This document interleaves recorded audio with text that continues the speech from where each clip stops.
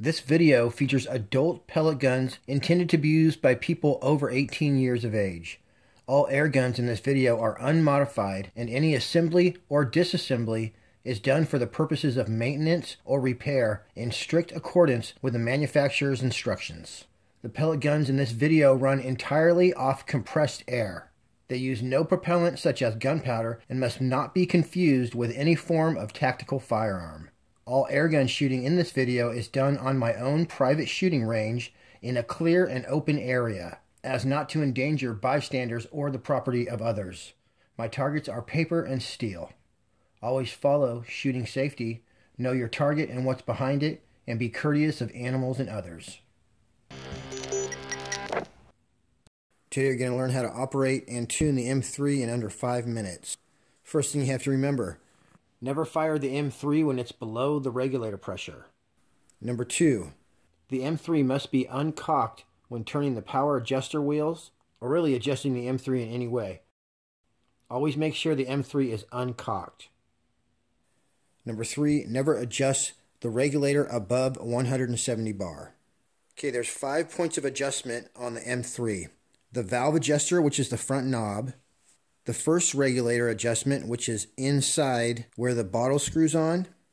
Then you have the second regulator adjustment, which is located way inside the trigger guard. Then you have the macro power adjuster, which is the hammer power wheel. And that's located on the back. And then you have the micro power adjustment, which is the fine-tuned barrel roller. So the first regulator is going to come from the factory at 150. Nailed it. But we're going to show you how to adjust that. It recommends that you leave that where it was. Your second regulator is what you would adjust for different calibers. And then within your caliber, this is a 22 caliber, so I would just use my macro power adjustment and my fine-tuning micro power adjustment to tune in for different pellets.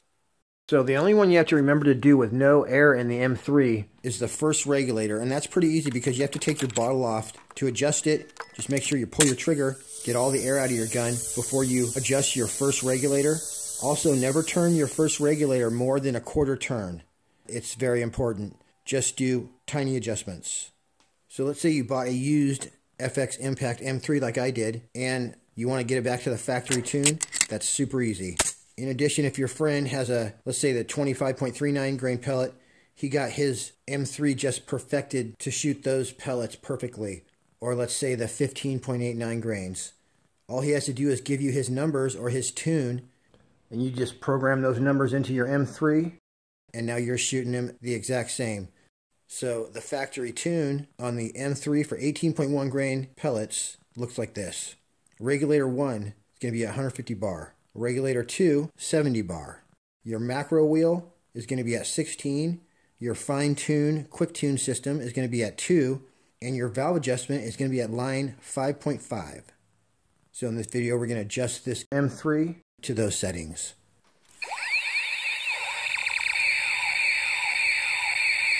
There is one more thing that you should never do, and that is fire this M3 when it has no air in it, with the exception of the one time you're going to pull the trigger after you first take the bottle off. Okay, you guys can see that my gauge right there is at 250. My front reg is at 110. So I need to get that regulator to 150. So all we got to do is unscrew the bottle.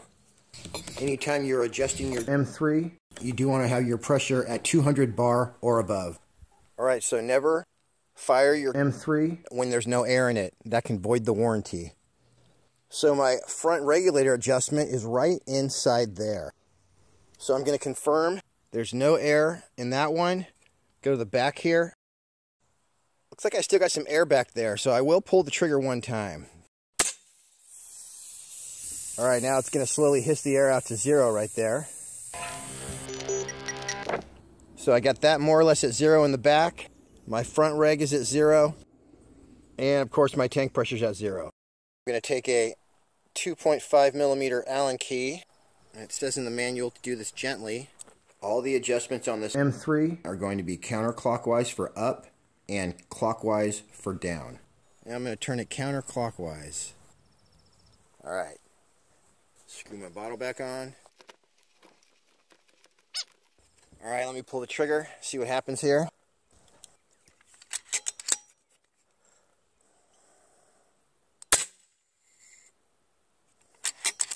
I almost nailed it. I'm going for 150. See how exact that is though? It goes back to the exact same spot every time.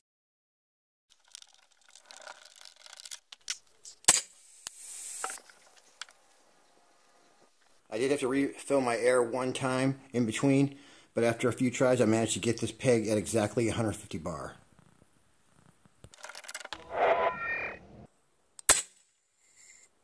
Nailed it.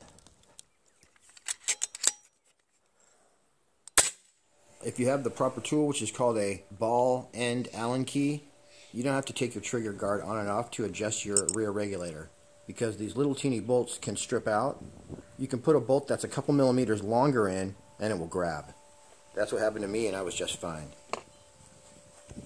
This screw right there is actually a safety screw, and if that screw's not backed out, then your trigger won't fire. So my bolt's right in there. In order to get my Allen key in there, I just have to squeeze. Actually, there's only one side that'll work. There it is, and make sure I'm locked in there. Once again, make sure the M3 is not cocked. I would just turn that little screw counterclockwise to increase the pressure on my back dial right here, which is my rear regulator.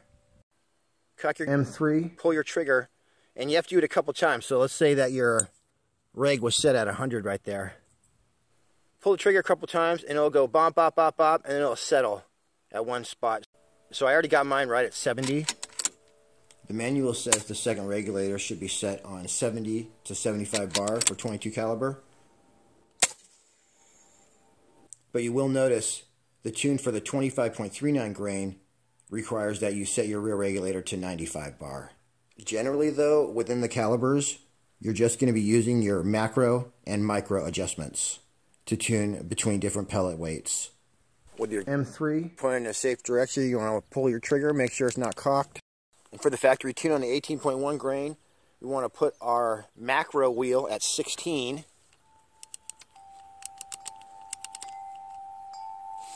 Alright, 16, and then I want to be 2 on the barrel roller.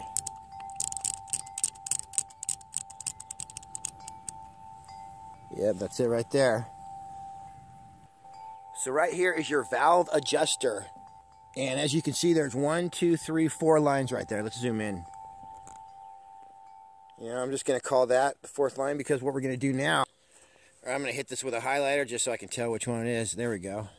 So we're on line number 4. Line number 6 is going to be 1.5 turns out. Okay, so here we go. That's 1 turn.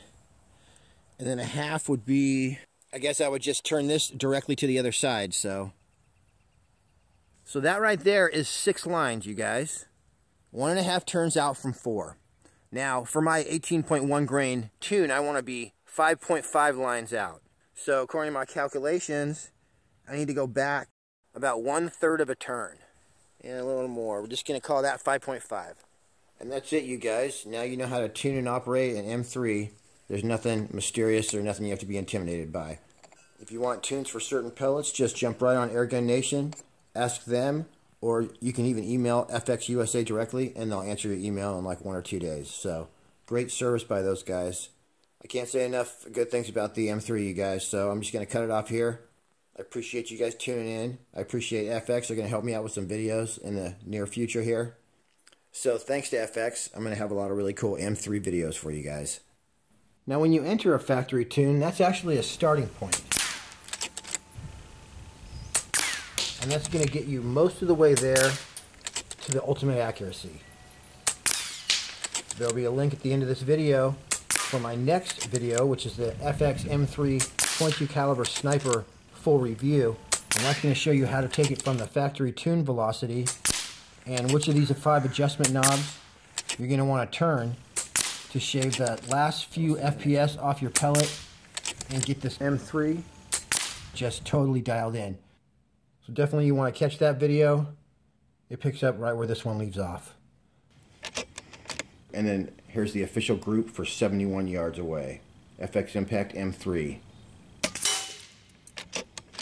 Tuned to perfection. 18.1 grain FX pellets.